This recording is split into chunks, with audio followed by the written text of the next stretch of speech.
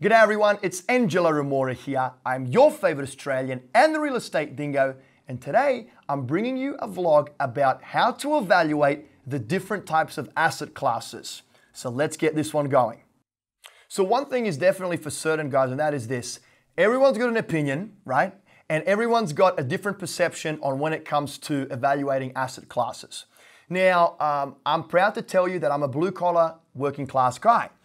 So what my perception of a certain asset class is, someone else's perception that was maybe born and bred with a silver spoon in their mouth might be completely different to mine. So I'm not here to tell you that I'm right. I'm not here to tell you that I'm wrong. I'm just happy to share my experience, my opinion, and my perception on the different types of asset classes, right? And how to evaluate them. So we've got three asset classes. We've got A, we've got B, and we've got C. Now, an A-class property and what that category should look like, at least in my opinion.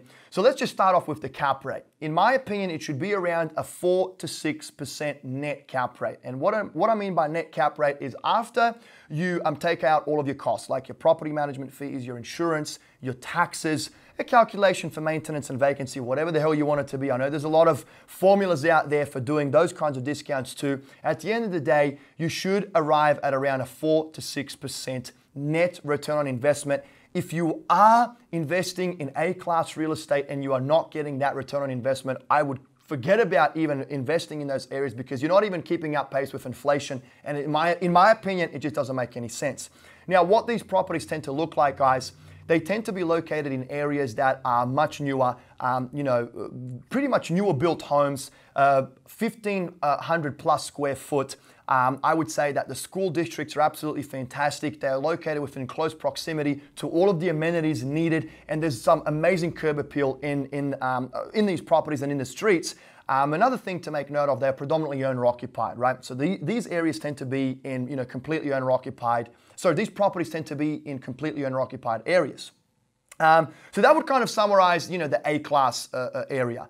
The B-class area, in my opinion, would offer a cap rate of around 8 to 10%. Once again, net after you take all of your costs into consideration. It would also consist of a mix of 50% investor-owned properties and 50% owner-occupied properties. The areas would also be very well kept. There wouldn't be, many distressed homes. The crime would not be high at all either. I would kind of like to refer to these areas as, nothing sexy, nothing flashy, very fundamental, blue-collar working-class people. I mean, here in Ohio, I live in one of these B-class areas. They tend to be also within close proximity to infrastructure, amenities, good school districts, ultimately just a very kind of solid type asset class. Once again, that cap rate would be around 8 to 10%. And last but not least would be the C-class area, guys, which would be an area that is predominantly investor-owned. There wouldn't be that many owner-occupiers. Crime rates would be higher. These homes would be built, they would be 100-year-old homes. There wouldn't be any good school district. No amenities would be within close proximity either. Predominantly investor-owned, as I mentioned, a lot of tenants. Now, what a C-class area can get you as an ROI is beyond me. In my opinion, it's very volatile. They tend to have 12, 15, 18% net cap rates. Honestly, guys, I think those are just paper figures. I really don't see you achieving those returns in real life. It might happen, but every year would be different to the other. I also don't see any potential for appreciation there. You are pretty much just buying cash flow if you manage to get that desired cash flow.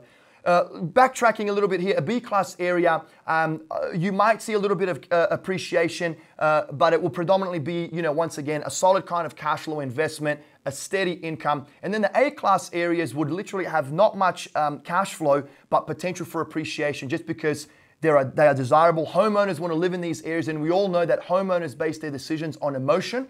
And when you base your decisions on emotion, you are buying a house, not looking at the numbers, but rather looking at everything else that makes it pretty, or a school district, or whatever it may be, which people tend to spend a lot more money when they base their decisions on emotion.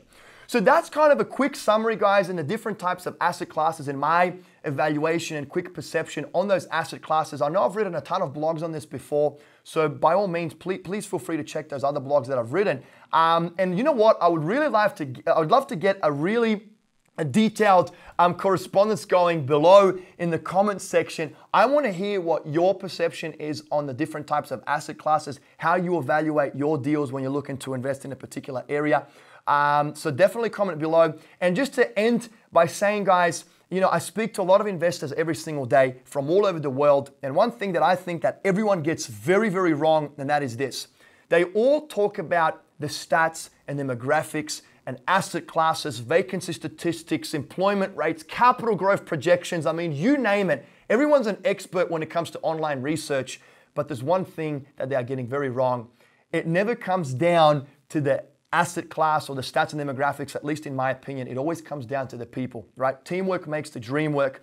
The team that you are investing with out of state, out of country, or even in your own backyard will either make or break your investment. And I've got a little quote and it goes like this. If you buy the best house on the best street, in the best area, with the best capital growth projections, but if your property manager is incompetent or a cheat, you're going to lose money because they're going to steal your rent. So it doesn't matter how good that asset class is or how good the properties or the area, ultimately it comes down to the people. And I can tell you right now, I know investors making millions and millions of dollars in rough areas. We're talking about C and D class areas. I haven't even mentioned D class, right?